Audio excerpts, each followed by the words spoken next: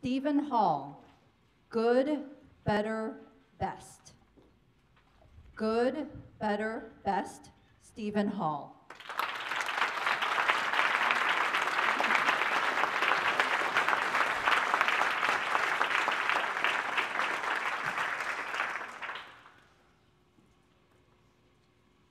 Are you being the best audience member you can be? Are you actively listening to the speakers? Are you being respectful to those around you? Most importantly, are you going to laugh at my jokes?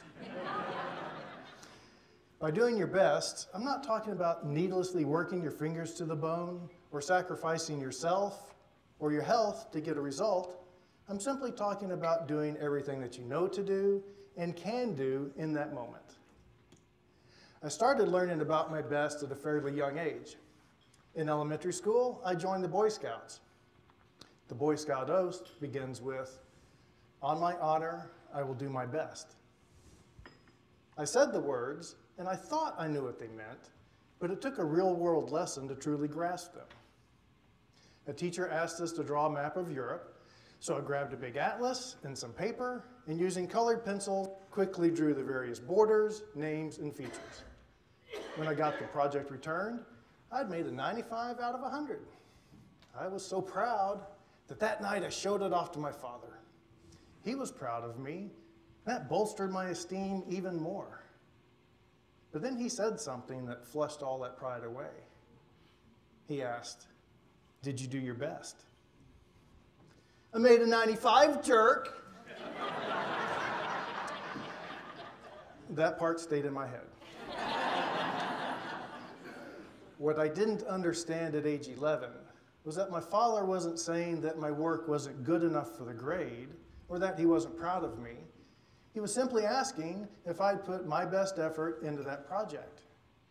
Somehow he suspected I had not done my best. He was correct, and I felt ashamed.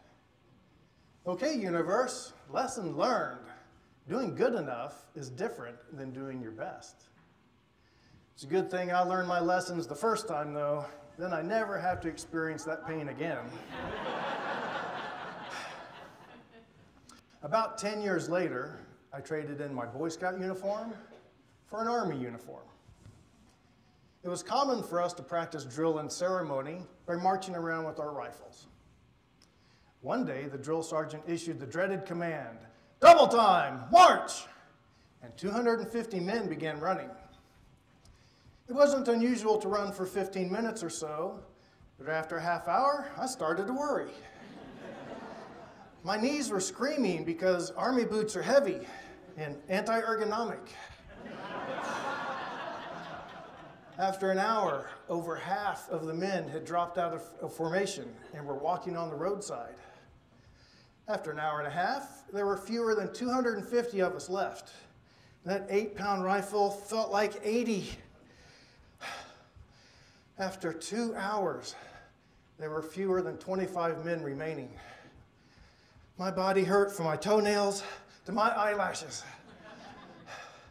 I thought to myself, this is crazy. I've done better than almost everybody else.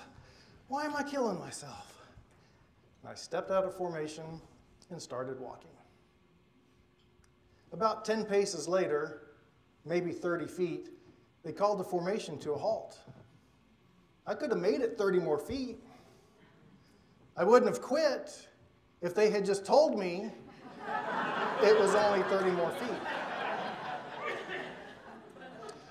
I caught up to the group, and the drill sergeant overheard me complaining that I dropped out so close to the finish line.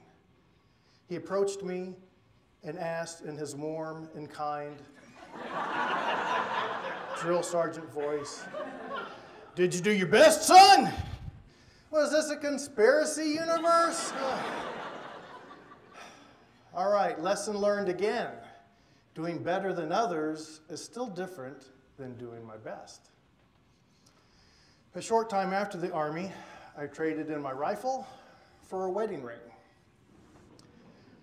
My then wife, Linda, loved to watch romantic comedies. I would often hear her call out, "Let's sit down and watch Love Actually.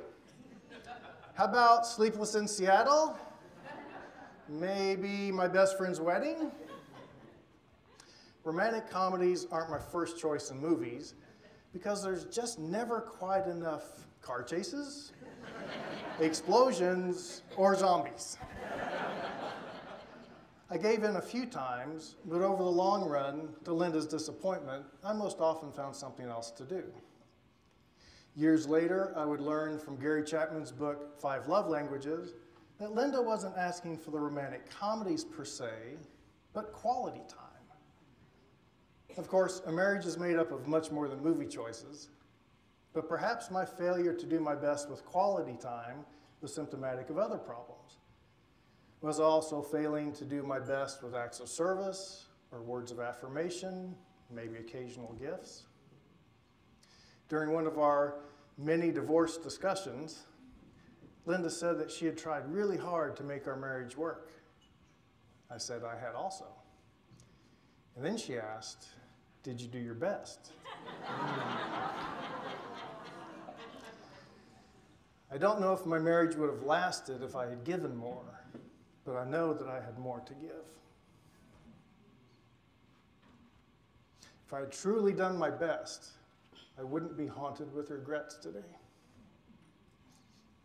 Third time's a charm, universe.